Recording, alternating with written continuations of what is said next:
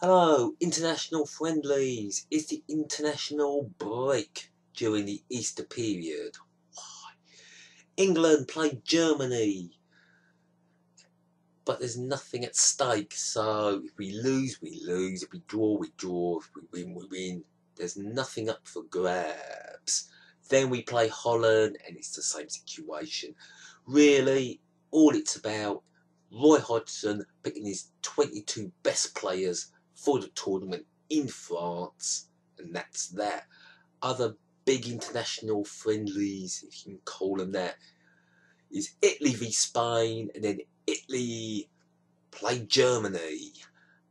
There's also Liechtenstein v Gibraltar today, and that's that. Really, it should be about promotion and relegation during this period.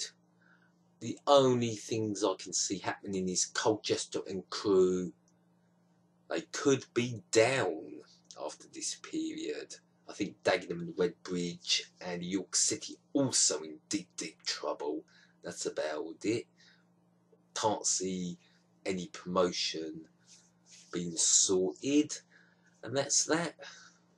That was a quick video.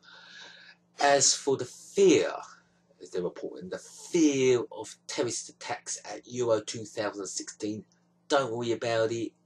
Security will be tight, it will be solid, and that also means football hooligans will be treated like terrorists.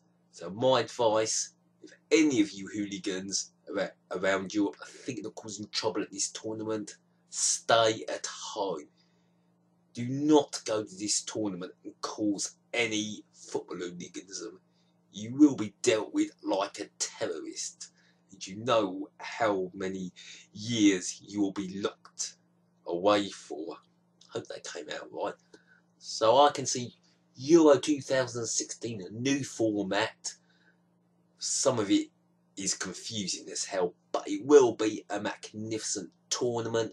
Will England win it? I don't think so.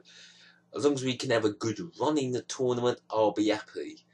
You know, I've got 3 teams to support in this tournament, and hopefully it won't be all 3 out in the first group stages. Then it's the, well, it should be the last 16, but the 3rd place teams go into a group stage, and then it goes to the last 16. So England, Switzerland, and the Republic of Ireland could be played in a 2nd group stage. I told you the tournament's confusing. If you didn't get what I said about the tournament, just check it online at UEFA.com or at Wikipedia. This tournament, once the group stages are finished, then it goes to another group stage. It gets pretty confusing. Did the tournament need this new format? Well, in one way, no, it didn't. But if it didn't, the Republic of Ireland wouldn't have qualified. So I suppose I can't complain. Anyway, I'm going to leave the video there.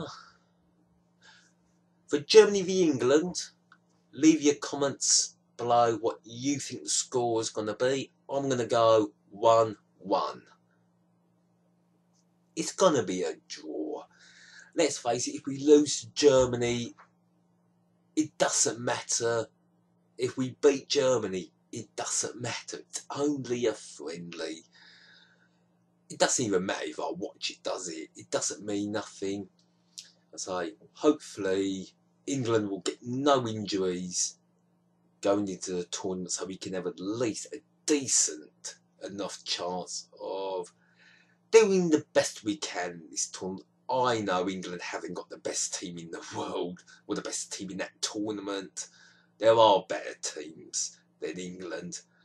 I would honestly say the finish of England and Wales, it's going to be a very good, it's going to be a magnificent match, because I can tell you now, Wales is going to be a hard game. It's no longer going to be Wales.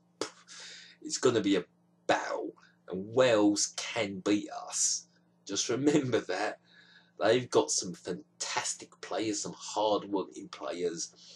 This is one of the best Wales team, or Welsh teams, since the 80s when they had Ian Rush, Neville Southall, Kevin Ratcliffe. Yeah, that type of Wales team. And they are probably even better. Could Wales actually win the tournament? Don't know. You know, is it going to be a shock win? A team you didn't expect to win it? I suppose England are in that bracket. I don't know. We'll just have to wait and see.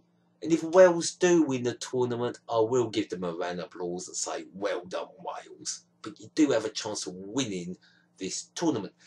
That's the end of the video. Thank you for watching. Leave those comments and score predictions below. I'll say good afternoon to you. Thank you very much.